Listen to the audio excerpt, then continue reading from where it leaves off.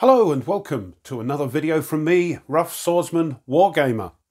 As you can see, the next game on the table is Across the Bug River, published by Vuca Simulations and designed by Biernacki. Apologies if I've mispronounced your name, sir. We're going to be playing one of the shorter scenarios. There are actually 3 in the game, 2 shorter ones of 3 turns each, and the main campaign scenario, which has a 7-turn duration. The short scenario we're doing is entitled Attack of the III Motorised Corps, and I thought I'd pick a shorter scenario rather than the main campaign because of the length of time that would take to video. But as you'll see, there's plenty going on for you, hopefully, to get an idea how the game works. Disclaimer, as always, this is not a detailed tutorial. This is me showing you my playthrough and having fun and hopefully helping you decide whether or not this game is for you. Okay, let's get set up. As you can see, this small scenario only uses the top left-hand corner of the map, and that of course makes it easier for me to video, but if you're new to the game, is an ideal introduction to it. And this scenario recreates the border battle in the first 36 hours of this part of Operation Barbarossa. And the main task of the German III Motorised Corps is capturing Volodymyr-volynskyi, which is right here. There are other victory point locations, because this is a victory point based game, and to help us keep tabs of those, the game is supplied with these victory point counters, which we'll put on the map.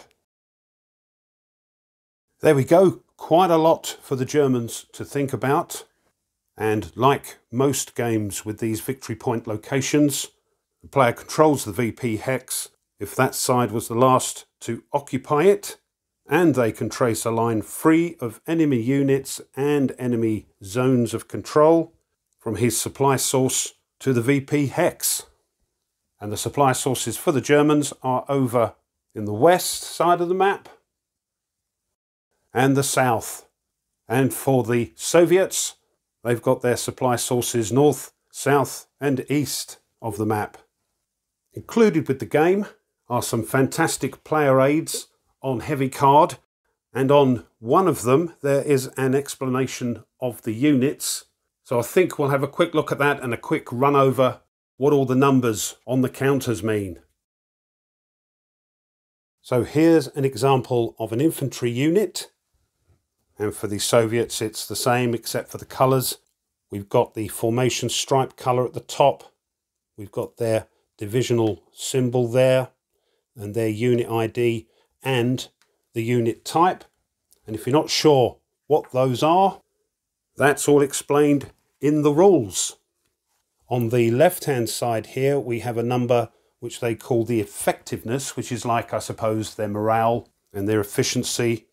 And down the bottom left, we've got the combat strength of the unit, their movement allowance, and as you can see it's white, which denotes it's a leg unit, and in the middle, their anti-tank points, if any.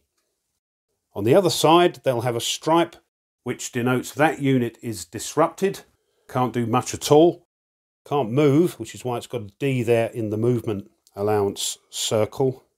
Their strength and effectiveness doesn't change, but their anti-tank points do. Slightly different for armoured fighting vehicles, again with the formation colour stripe, unit ID. Unit type is actually a picture, in this case, of the tank. Effectiveness down on the left hand side again, combat strength.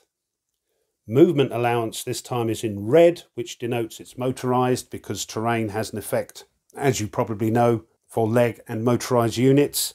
And in the middle they have tank points. And here's the disrupted side. There are also HQ units. HQ units have different characteristics, if you like, to the fighting units. HQ units are not combat units, and they can't be activated when combat units of that formation are activated, although they can provide some HQ combat support They don't move, and as you can see here, there is no movement allowance. They have to be relocated, and that's that number there, and that's how many action points that will take. And we'll go through activation and action points in a moment for that HQ to relocate to another village or town hex. That's the only hexes they can occupy. They don't project a ZOC, a zone of control.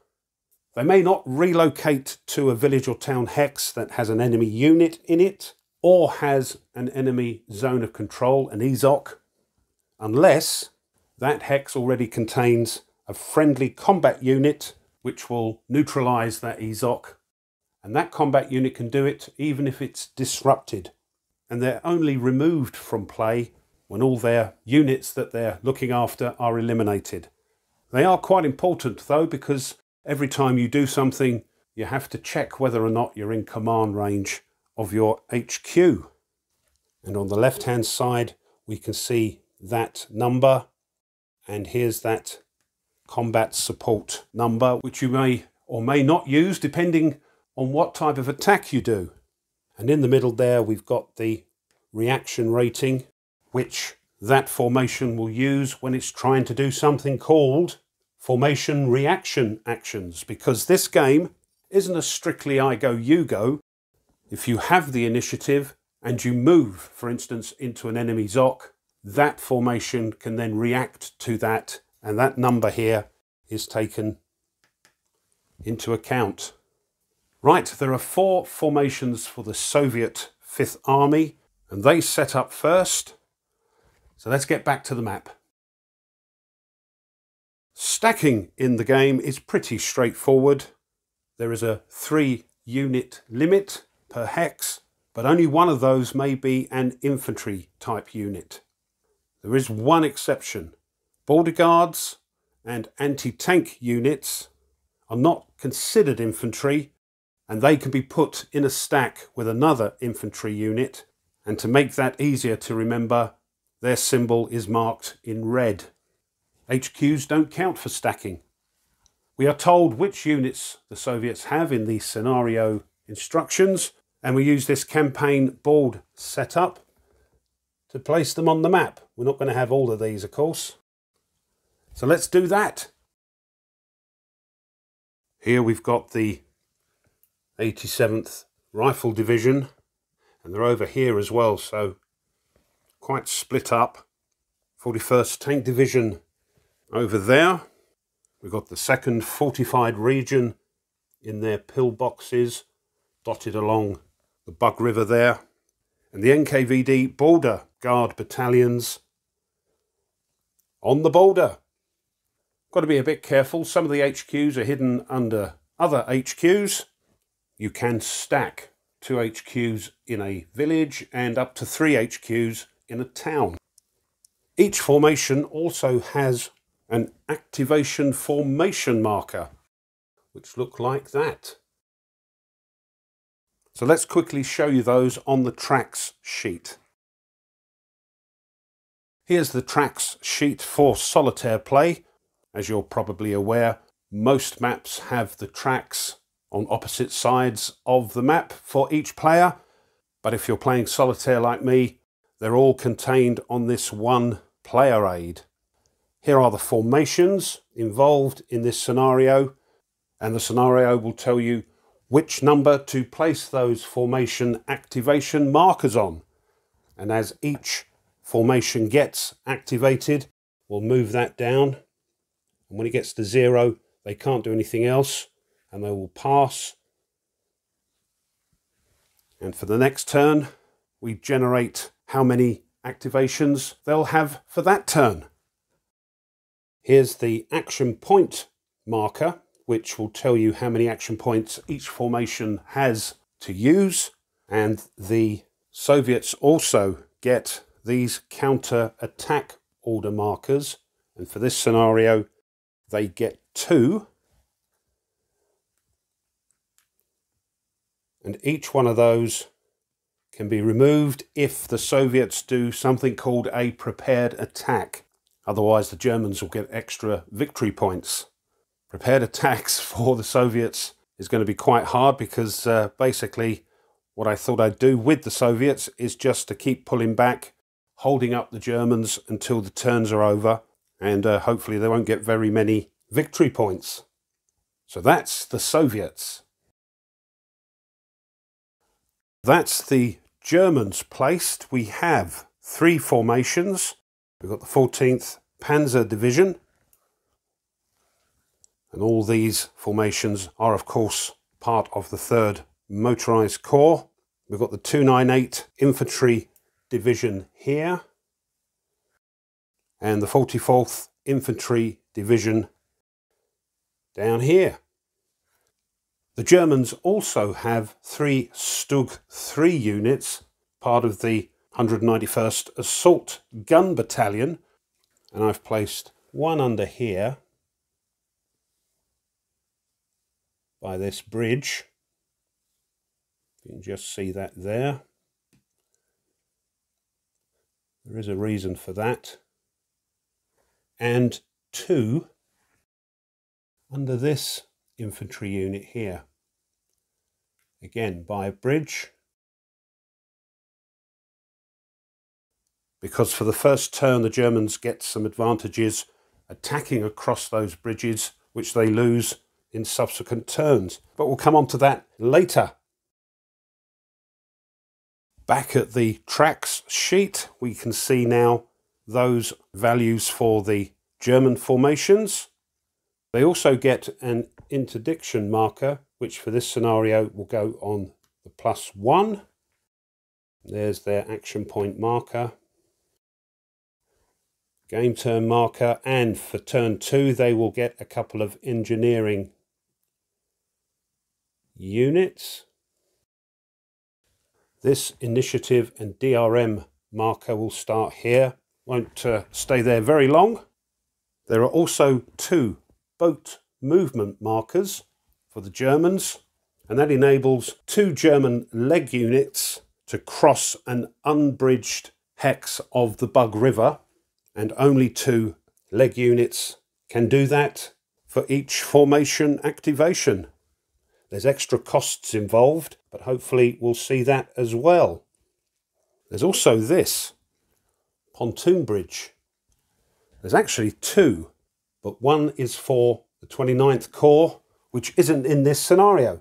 But to use those, the unit has to be undisrupted, be in command range of its HQ, be adjacent, of course, to the Bug River, and the hex on the other side must be free of enemy units and EZOCs. And last but not least, there's this. I'm not even going to try and pronounce that or that, but that's like a good luck thing. The German player starts with this, and they can cash it in to re-roll any single die roll, but then they have to give it to the Russians. That, I think, is everything. Any other bits and pieces that crop up, we'll talk about and show you those as and when. So, we're ready for turn 1 of Attack of the 3rd Motorised Corps. The sequence of play is not only on the back of the rulebook, but printed here on the player aid. And as you can see, we have an admin phase, which incidentally doesn't happen in turn 1. Then the ops phase, which is a sort of cycle backwards and forwards of initiative, and then end of turn phase. However, for this scenario, there are a couple of special rules, one of which is the surprise attack.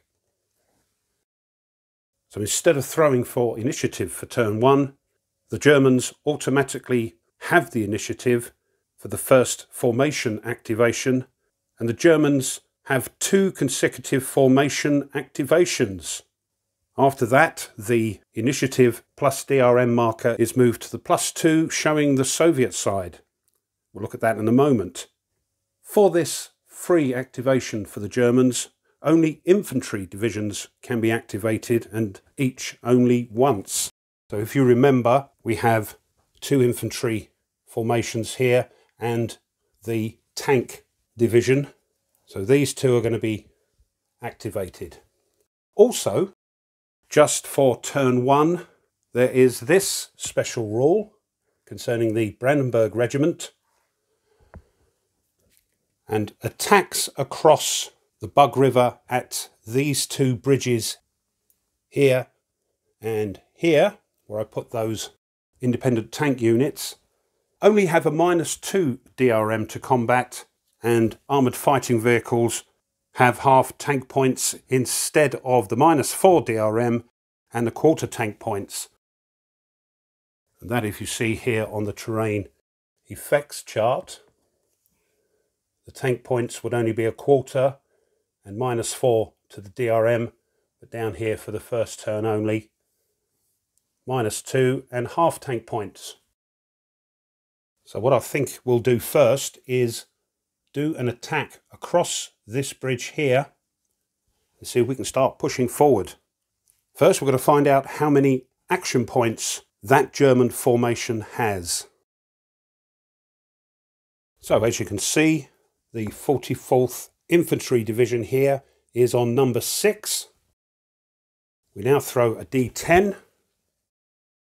Just see if I can fit that in there. See what they get. They get, oh, it's a good throw, an 8. Then we look on this action point chart and cross-reference the 6 with the 8, and we get 6 action points. We use this black number here. The red number is used when the non-initiative player is successful with a formation reaction, which, if you remember, occurs when an enemy unit moves into their zone of control. So 6 action points for the Germans for that formation. Let's see what we can do with those.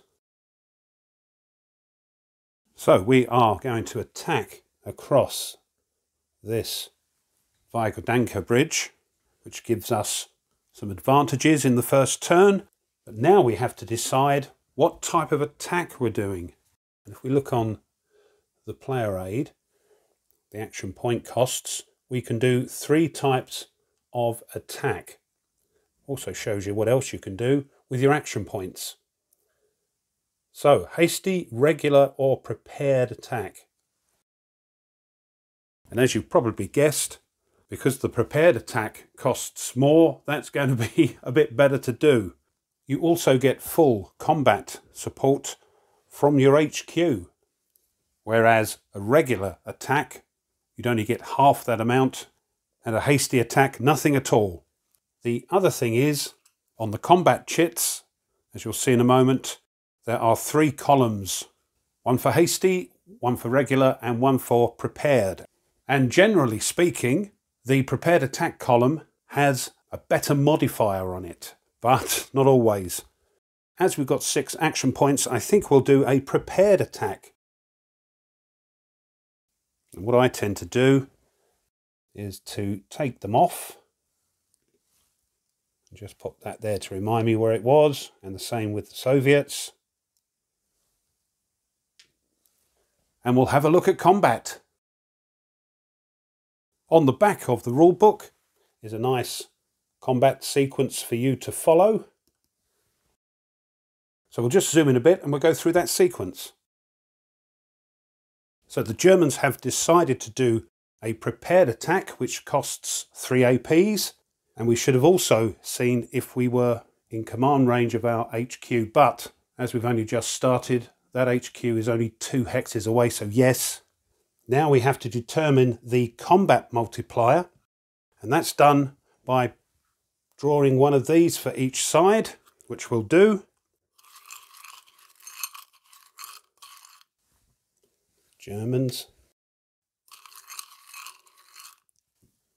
and the Soviets. There are 4 columns. The first column is the value of the unit's effectiveness, which is this number here. So for the Germans, it's a 5, so we'll be using this row here. If by chance those units had different effectivenesses, you'd still use the same counter, but just use the other number. First column is for a hasty attack. The middle column is for a regular attack. And here's our one, prepared. And as you can see, we've got an effectiveness of 5. And so we have a multiplier of 3. And you multiply the combat value of the units. So we've got 8 times 3 plus 2 times 3, which is 24 plus 6, which is 30. Now for the Soviets, their effectiveness is only 2, so we'll just turn that over to the other side. And we'll be using this row here. For defense, they mean slightly different things. The first column is if that unit is disrupted, which it isn't. The middle column is for a regular defense. And the last column is used when they have an improved defense, if they have one of these on them. But they don't, so they'll be using the middle column. They have an efficiency of 2. And in the middle there, oh, it's just the 1, so that stays a 1. So it's 30 to 1. Oh dear. That's our ratio. Now we have to do DRM determinations. So, hexide terrain effects. Well, we're attacking across that bridge. And normally, as I showed you earlier, across the bridged Bug River, tank points are divided by 4, and there is a -4 DRM anyway because of the attack across the bridge, but in the first turn it becomes a -2 DRM and only half tank points. We'll see those in a moment. So a -2 DRM to that 30 to 1 roll we do. Combat support. And that's where our HQ comes in. A prepared attack means we can use all of the HQ's support. Regular is only half, hasty, nothing at all. So here's the value we'll be using. So that's a +5. So at the moment we are +3 because of that -2. If the Germans had any units adjacent to the units we are attacking, we may get combat support, but we didn't, so we can ignore that. And the last DRM is armour superiority. And the armour value is here. If there is more than one, you take the highest value and you look at the anti-tank value of the other side and take one away from the other, and that's your DRM. So we've got 4 there, -0, that's their anti-tank value. So we have a +4, but that's got to be halved because we're attacking across the Bug River Bridge. So that is 2.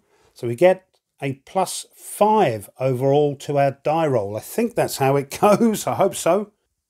So let's have a look at the combat results table. Here we are, and we have this handy dandy little marker to help us keep track of where we are. The enemy is actually in a village. So we line that up with the village here.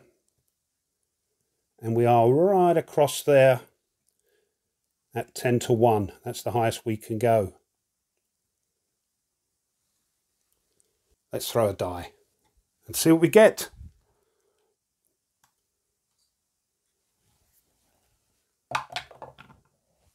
Oh, crikey. It's a 9. Yeah, and we've got a +5, so that's 14. Oh dear. Right down here. The first number is the attacker's result. The second number is the defender's result. If the result is red and underlined, that means that all the units that get that result have to take an effectiveness check. But I don't think we'll be doing that because, as you can see, I hope, they are going to take 4 combat hits. And that poor border guard unit only has 1 combat value, so it is eliminated. Oops, something I forgot to do. When we activated that formation, we should have moved their marker down one. They've got 5 activations left, and we used 3 action points. So we've got 3 left. Also, the side that receives the lower combat hit number in a combat wins the battle and gets something called battle victory. And they receive 1 bonus action point, which that stack can use immediately. So let's get back to the map. So that border guard unit has been removed from the map, and our extra battle victory action point I think we'll use to move this stack across the bridge. We can only go as fast as the slowest unit, so this has got 3 movement points. So that'll be 1, that'll be 2. Now, we can't go here because of the woods, not enough movement points. What we could do, we could move here with our last movement point, and this unit will have the option to do a formation reaction attempt. And if they try that, we look at their HQ, they're in command range, and they've got a throw under a 5. But because of this surprise attack, they will get a +2 to that, so doesn't look likely.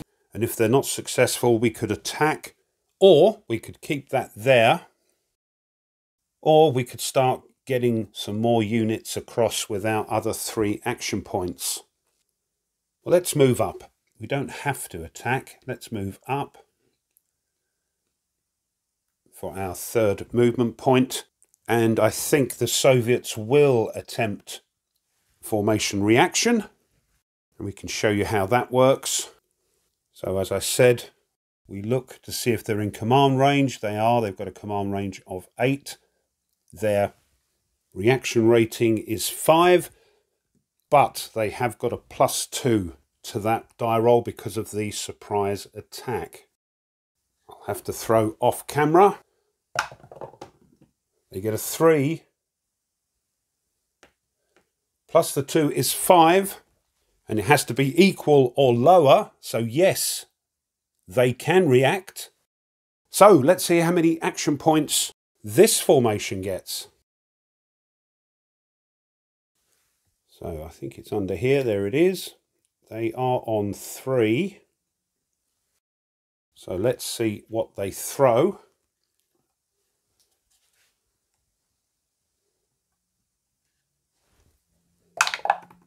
They throw, oh, it's a good throw, 7. Their activation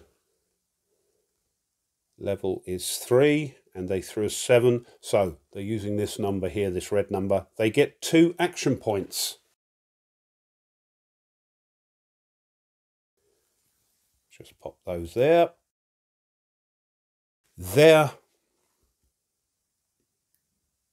formation marker gets moved down 1. Unfortunately, that's the only downside. So let's see what they're going to do. So they've got a few options. Not worth attacking, but they could move into here. Remember, these can stack because they are the red border guards. They can stack with other infantry units. We could relocate this HQ. It's a little bit exposed. If a unit comes next to it and it's on its own, it will have to be displaced to another town or village, and normally they would lose one of their attack support points, but they haven't got any, so I don't think they would lose any more. But more worrying is that formation would have to move its formation activation marker down 1 box. So they won't get so many activations. They're already at 2 because of this formation reaction. They can move up to 8 away. So we could pull it back here. Let's do that.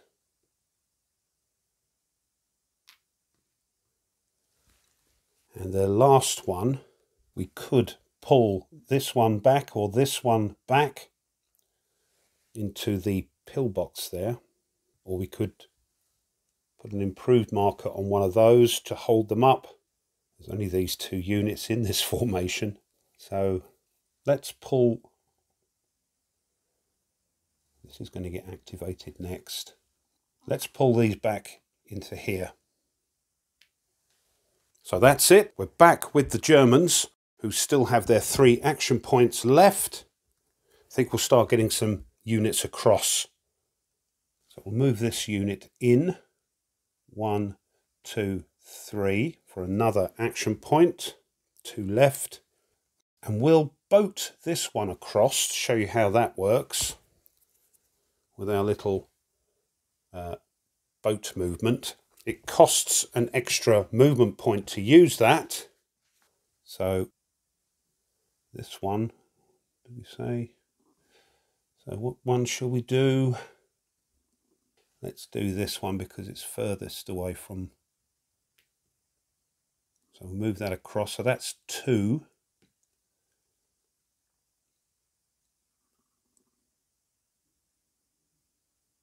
Could move it there, but they may do a reaction. Yeah, let's do it. So they got 5. Just to keep everything clear. Will they do a formation reaction? I think they will. They're going to try that again. It is with a -2 still. So they have to throw 5 or less with a +2. No, they get a 9. So they don't react. We'll do another boat movement. We'll get this one across. So that'll be 2, 3. 1 action point left. Let's bring that one up there. Right, that's the Germans' lot for that formation. It is now the Germans' second free activation with this surprise attack. So we're going to activate this formation. So let's get down to the track sheet and see how many action points that formation gets. So the 298, their formation activation level is 6. Let's see what we get. Don't get that there. Oh, whoops. 6.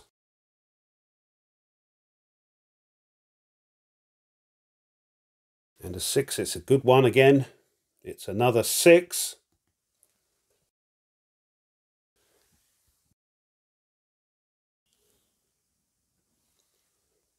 We move that down. Okay, 6 action points. So we'll just remove those.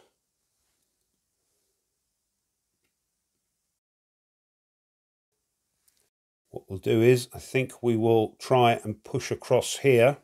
Now I've forgotten what's under that Soviet stack, and we're not allowed to have a look. We can see their HQ on top, but we're going to have to try and push through. Not sure how successful we'll be. As before, we can't have combat support from this adjacent unit because it's across the Bug River, and units for combat support have to project a ZOC, and you don't across the Bug River, so it'll just be these guys on their own. So I think we've got to be a bit lucky, but we'll give it a go. We're going to do a prepared attack again. So that'll be 3 action points, taking us down to 3 left. So let's see what happens this time. Take these off. Pop my little cubes there. It's a victory point hex.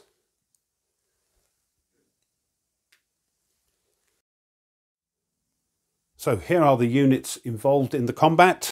We've got, for the Germans, a unit of the 298 Infantry Division and these independent Stugs attached to that division.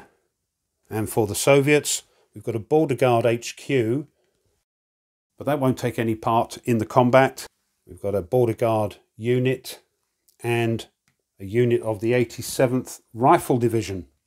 We will be using the combat sequence on the back of the rulebook, and so it says attack declaration. As I said earlier, we are doing a prepared attack. Next, it's determine the combat multiplier. And so we're going to choose a combat chit.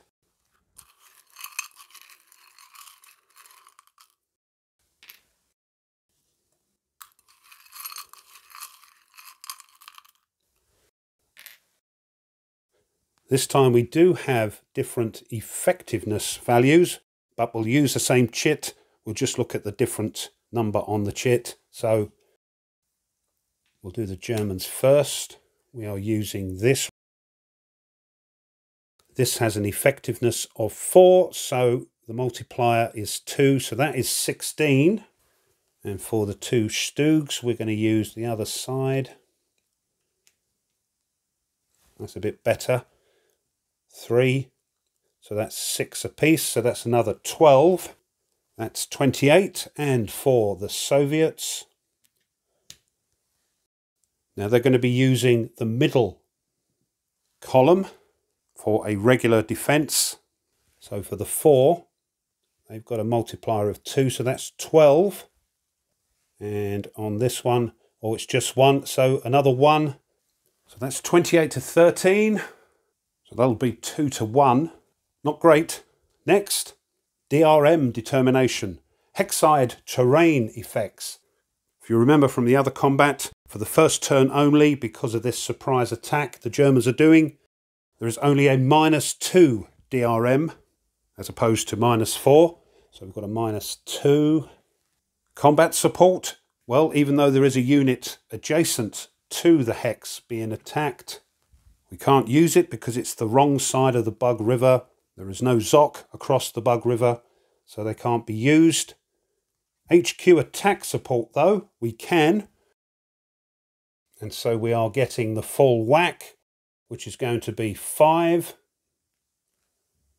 So that makes the DRM a +3. Armour superiority. We've got 2 this time, so it doesn't matter which one we'll pick. We'll pick this one. And for the Soviets, they've got to use that. That's got the highest anti-tank. We have to halve our tank points during the first turn. Next turn, if we're attacking across the Bug River with armour, it will be a quarter of that value. So that's halved, so we're 2. This has 1, but I think I forgot last time, on the terrain effects chart here for village, which is where they are, they get a +1 to the defending anti-tank. That bumps them up to 2. So 2 minus 2, 0. Nothing for armour superiority. So there we go, 2 to 1 with a +3. It's over to the combat results table. So we are already lined up for the village. 2 to 1, +3 to the die roll. Good grief, 9. 9 plus 3, 12. The Germans get 1 combat hit. The Soviets get 2, and they have to do an effectiveness check. We can get rid of these now. And work out the damage. The defenders always do theirs first, so 2 hits. The first hit always has to be a step loss, if you like, a loss on their combat value. So that goes down to 5, and we'll use one of these, and we'll pop the 5 upwards to let everybody know that's the value now. And now it's the effectiveness check. It's rolled against their effectiveness, of course. But because we're still in the first turn, and that surprise attack, all Soviet effectiveness checks and reaction checks have a +2 DRM. Oh dear. Right. Not sure if I can get that into shot. So for the rifle unit here, they need to throw 4 or less with a +2. No, they threw a 3. +2 is 5. They have failed. They have to be disrupted and get turned over. This one isn't going to make it, regardless of what we throw. It's going to have a +2 to it. 6 + 2 is 8. They get disrupted as well. Now, according to the rules, it says any unit that failed an effectiveness check due to a red result, which it was, is forced to retreat. So these two are forced to retreat. The only good thing is, if all the units involved in the combat retreat, they can nullify the second combat hit. So they don't get any more damage, but they will have to retreat when we're back on the map. Now, for the Germans, 1 hit. Again, we have to take that as a combat hit on our combat value, and it has to be the armour unit that was involved. I think if there are no armour units involved, the player can choose which one. But this one will take a hit. They've only got 2. They are now down to 1.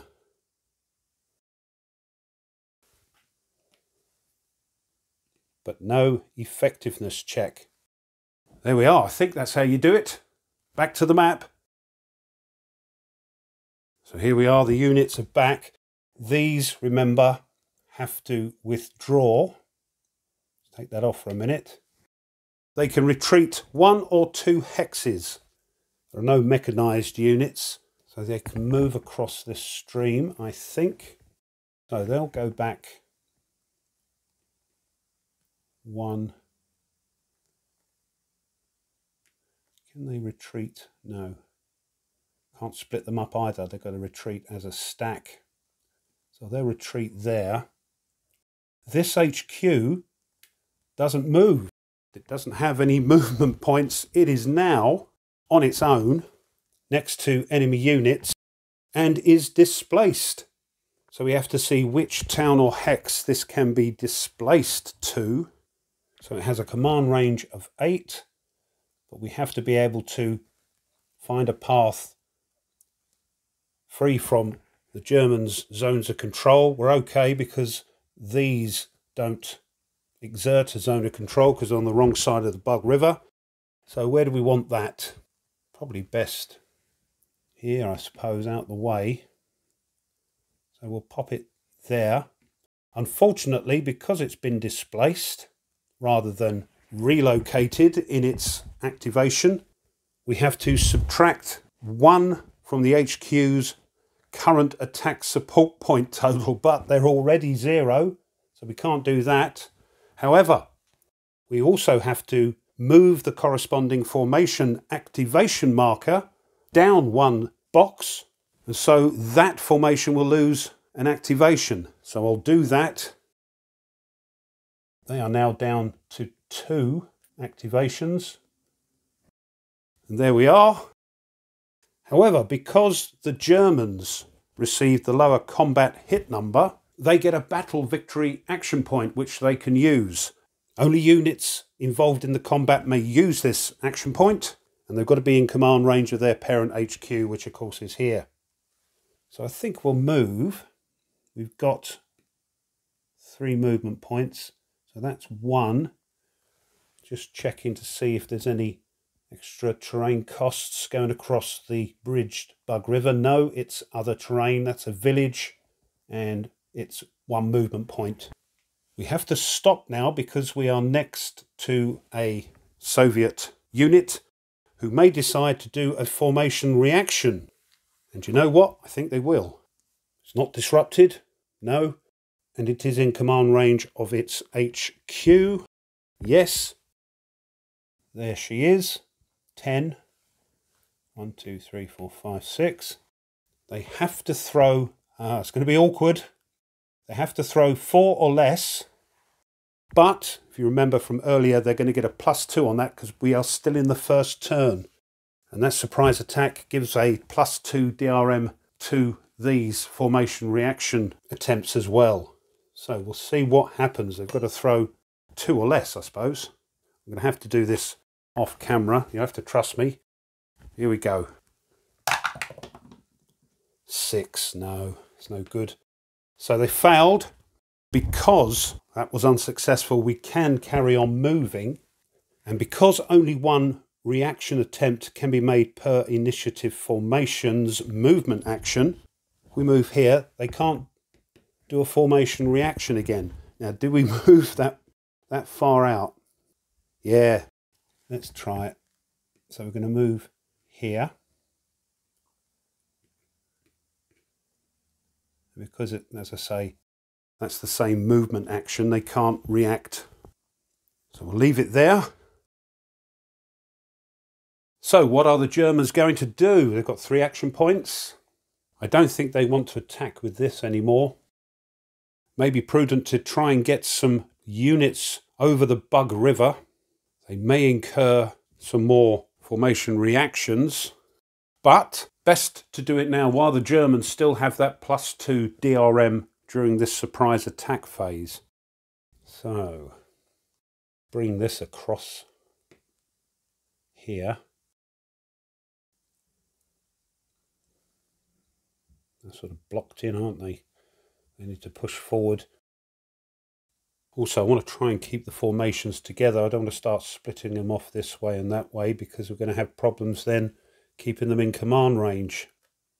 So I tell you what, we'll try a boat movement with this one.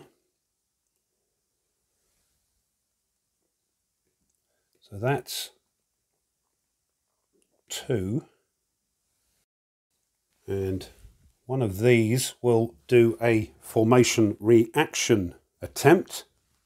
Now, as I said earlier, only 1 reaction formation attempt may be made per movement action. So if these fail, the Germans can carry on moving an extra hex. So we'll have this one try. Its HQ is up there. It's in command range. There are no broken command paths because of enemy EZOCs. So they need 4 or less, but with a +2. No, 8, crikey, no luck. So these can carry on moving for 3, and they can't do anything about it. Next one. So yes, it's quite blocked here. Try and get these to get them out the way. Might try and move this one here. They can't do anything if we move along the river. So I think we'll go 1. Another boat movement. 2, 3. Now they can do a formation reaction attempt because it's a different movement action, and I think we'll try this one again. And the Soviets' thinking is that if they can get some action points, they're going to try and improve those positions to make it a little bit harder for the Germans to dislodge them. So here we go. 4 or less, but with a +2 again. No, they're not having much luck. 6. The Germans have got 1 more action point. We can't boat any more across. So I think we'll just go 1, 2. But once again, this unit can do a formation reaction. Again with 4. Hold on. Are they in? Yes, they can go for around here. 1, 2, 3, 4, 5, 6. I think that's okay. Oh dear, 8. So no luck, and the Germans are out of action points. And that is the end of the free activations, the surprise attack for the Germans. And you know what? I think I'll leave it there. It's gone on quite a while with the setup and explaining things. But next time we might be able to truck along a bit faster. And remember, I'm still learning the game. But there we are. When we return in the next video, both sides will now roll for initiative. The Germans will have +1 to their die roll due to the interdiction, but the Soviets will have a +2 on the initiative and DRM track. So it's anybody's guess what will happen next. Germans are quite pleased, I think, because they've pushed through both bridges. They've yet to activate their panzers. Bit awkward for them, because they've got the forest and the marsh. Ideally, they would have liked to push through this way, but because of the traffic jam here with the reserves, it might be easier to come round here. We shall see. So this has been part 1 of a playthrough of Across the Bug River, Volodymyr-Volynskyi, 1941. A game published by Vuca Simulations and designed by Biernacki. Well, I hope you found that interesting and you enjoyed it. If you did and it was, and you haven't done so already, it would help tremendously if you would consider subscribing to the channel. I know I mention it every time, but it really does help. Also of great help is if you would push the like button, the old thumbs up of this video. And if you want to be informed of other content the channel uploads, then push the bell. Leave a comment. You know me. I may have made a few little boo-boos. If I have, please let us know, because it helps everybody. And as I said earlier, I'm still learning the game. Also, is this the first time you've come across this game? If so, what do you think? And as I always say, has it piqued your interest? Again, let me know. I love to read them. Thanks as always to my subscribers. Thank you very much. And one last thing. If you want to support the channel a little bit further, well, now you can buy the channel a coffee. And all those coffees go towards helping the channel to upload new content. If you want to check that out, I will leave a link in the description, and thank you. So what will happen in part 2? We'll have to wait and find out. So until then, as always, you take care and goodbye.